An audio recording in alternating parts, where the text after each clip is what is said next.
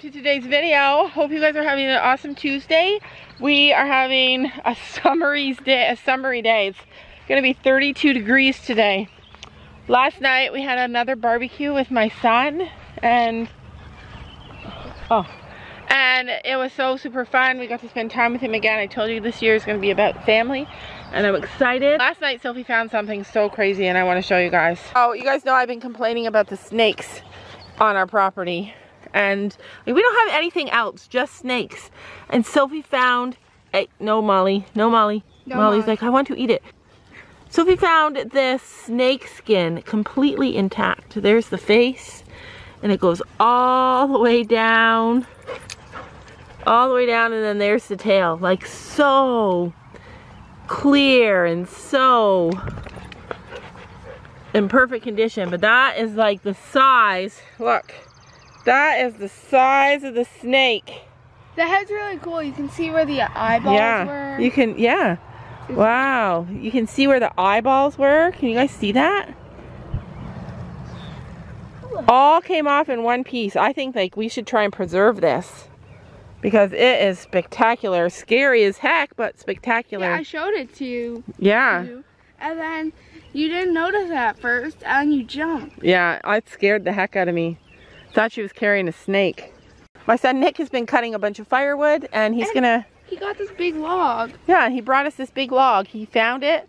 Somebody had cut down a tree and he asked him if he could have this stump for cutting wood. So he's now in the cutting wood business for us. This is our first heart of the day. I don't know if you guys can see it. It's a heart-shaped puddle. A very clear heart. I don't know if you guys, I don't think it's very, I can't tell on the camera if you guys can see it. In fact, there's a heart here and then right there in the shadows is another heart. It's a heart within a heart. It's so crazy. Where's the shadow heart? Here, back up a bit. You can kind of see it there. Oh, I see your shadow. So that is a reminder. Every time I see a heart, it's like a reminder for me to be kind. Be kind, you guys. Just try and all be kind to one another. All right, so there it is. I tried to like kind of flatten it out so that it dries because I think it's gonna dry. Look at that little head though.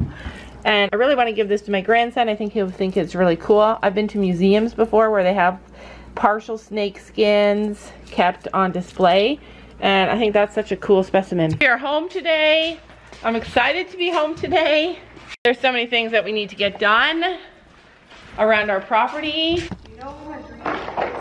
What's your dream, Sophie? Sophie, just wait. Sophie's about to tell us what her dream for her equestrian life will look like. What's your dream, Sophie? To have a herd of miniature ponies. She wants a herd of miniature ponies. What would you do? They're all gonna jump with commands, and they're all gonna be as cute as Willow, and they're all gonna be biting Gracie's bucket. Willow's like, I will eat your bucket, Gracie. See. She's never done that before. No, she's never done that before. We just groom them, brush them, and pick their feet, which is my favorite thing to do first thing in the morning. Just their body. I absolutely love Gracie, and I wanted to tell you guys something about Gracie. Someone in the comments yesterday said, like, why can't you? But first of all, look, she's standing in line. She's like, I will be first.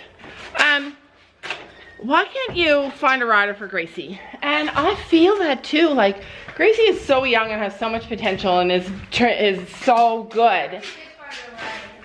But when we first got Gracie, the reason that they sold her was because she wasn't doing well. She had time off and she was really spooky. She went through the stage where she'd be like riding well with all these little kids on her, and then all of a sudden she'd hear like a bang or a plane or a noise, and poof, she'd just take off. So she became not the best lesson pony. So then they sold her to me, thinking that she would do better maybe if she just had like a family, and she did. She was like that for a good 6 months. Like, we'd all be in the arena and then poof, something would happen and she would just fly out of the arena.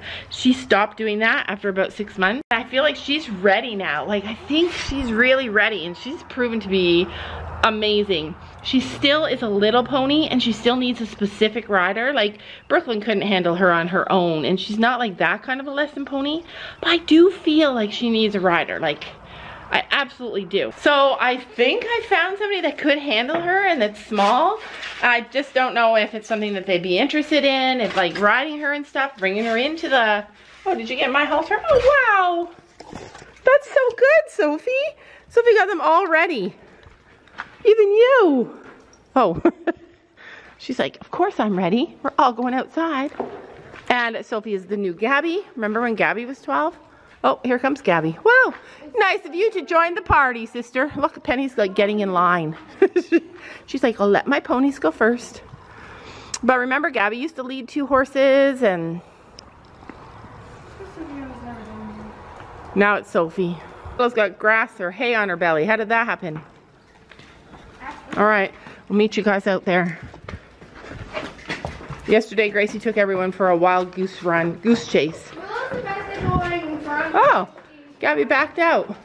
Sophie's taking both. All right. Sophie gets out of the way. She's like, what will today bring? Of course, today I have the camera here. They're like, I'll just sit here and eat grass. There's a lot of grass in this field. A lot of hay for 3 ponies. It's not hay, it's grass. No, it's hay. So I just wanted to say, first of all, thank you guys so much for all the kindness in the comment section. It's been amazing. All the kind suggestions. People saying, now that Sophie learned to lunge. Ew, get it off me. Ew, I Google. Now that Sophie's learning to lunge, thanks to a gentleman at our barn, that you should lunge him over poles, because that will really help build his muscle. Walk, trot over poles. That's what the guy said. Yeah, so also... He always lunge his horse over a jump.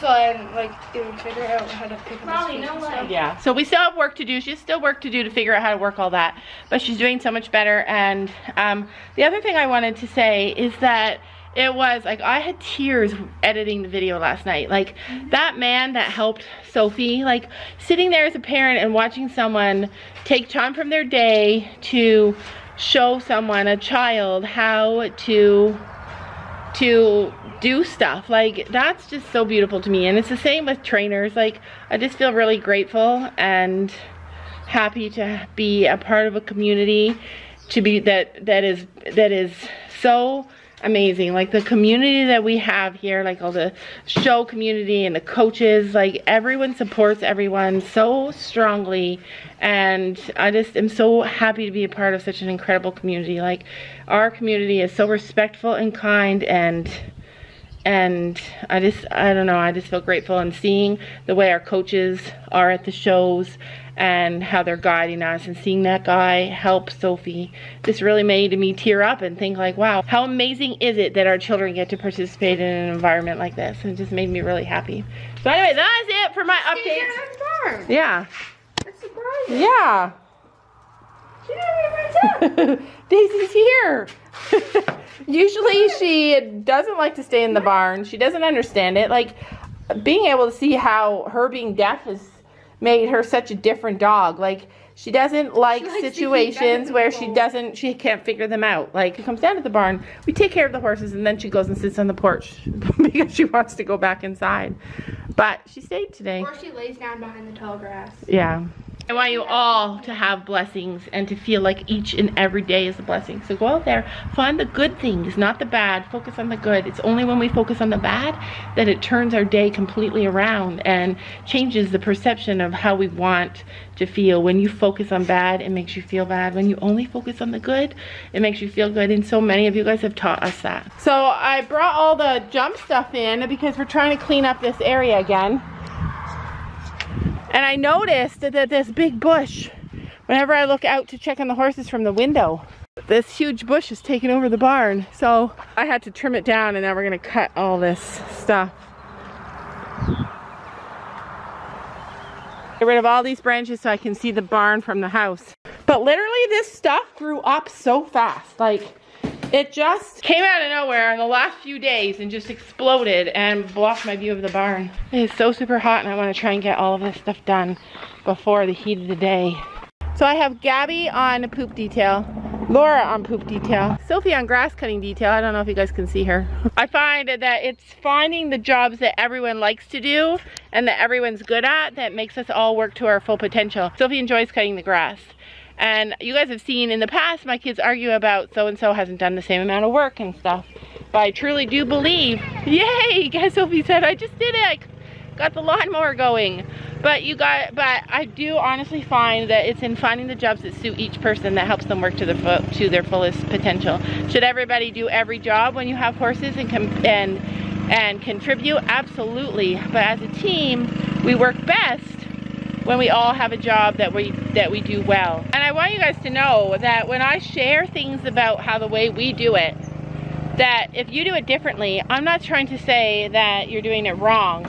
I fully think that we should all do what works best for us, and when I'm sharing our way, it's just because I'm sharing it. I'm not judging anyone else and saying their way is wrong. I know there are so many different ways, and as horse owners, we all have to find what works for us, especially because we all are geographically different. We all live in different areas, and we all have different things that work best for our horses, and we have to respect that about each other, and I do.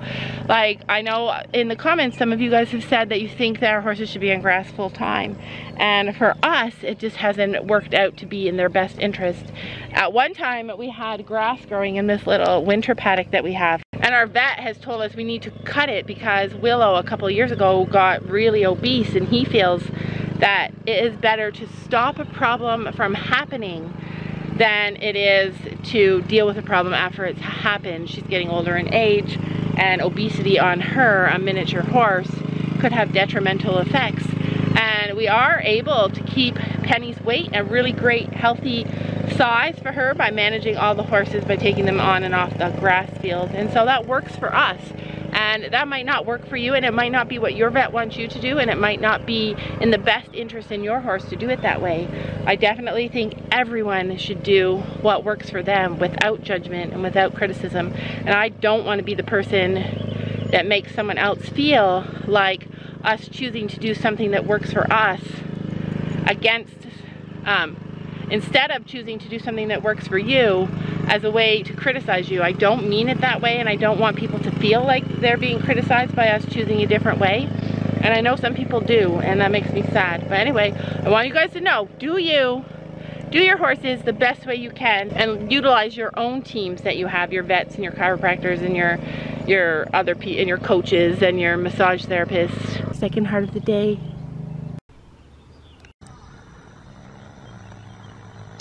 So last night, Sam, I taught Sophie how to use the riding lawnmower for real and cut the grass around the house, and she did such a good job. I'm taking over the vlog yet again for the first time in, how many years has it been since I was 11? How old are you now? 15, because I'm 16. 15 years?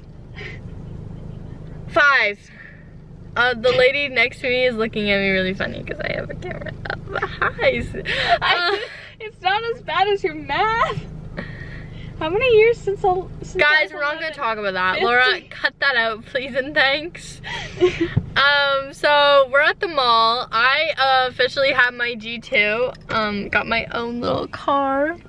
The lady next to me is in an Audi. Maybe she'll adopt us. Clearly she's rich. But we're gonna go shopping. I'm gonna film what Gabby and Sophie get or try on or see, because Laura put me in charge, which she probably shouldn't have done, but this camera's about to die and Laura didn't give me another battery, so you might not get to see anything. Bye! So we're back in the car. We didn't film because I forgot. Yeah, Kaylee forgot. She put it in my backpack and dipped. I got a Samsung Sophie. Sorry. Wait, you did? Oh my god. Sophie got this. Oh, in the mystery bag. I was like, why in would the you buy mystery that? bag. How cute, because she has a Samsung to fit that, totally. Oh, okay. I like my bag so far. Yeah, I gave her my bag. I have some fuzzy socks. These are actually really cute. I can't even open it. Scrunchies. Oh. Ooh, I got scrunchies too. Oh, I got a phone ring. Phone ring? Yeah. Oh, it's sick. It's like a pop socket. I got these like velvet scrunchies. I had dangly earrings, 3 pairs of them. Those are hot. I got these clips, which are really good for like pinning my hair back when I'm doing my makeup or washing my face. Is this for socks? Obviously. Oh my god, did we all get like the same thing? I got dangly earrings. I got This and scrunchies. Does anyone know anyone who has an S8 Samsung phone that would be interested? It's you can have for free actually. I got scrunchies and stuff. Message me at Texting Kaylee on Instagram. Oh my god, Sophie's earrings are cute. Wait, let me see. Oh, can we steal them, Sophia? No, why? You don't wear them. I am actually in love with these socks though. These are actually so cute. They're so fuzzy. You want these socks? What'd you get? Oh, no. Hey, Mom would like those. Yeah, I guess. Look at mine. Oh, those are sexy. What's this? A headband? Yeah. Oh, Gabby also got this really cute headband. Alright, we also got food. Gabby got another thing, but we're not sharing it with the camera. And yeah, Sophie got a couple fidgets. Gabby also got like a boba tea thing, which is kind of cool, which we're gonna try out, which we'll probably film once we have a battery. Anything else we got? Oh, Sophie got some really cute clips. Oh, am I supposed to show the camera? Sorry. Sophie's sitting there like, can you like take these from me and show the camera, please? Those are actually really cute.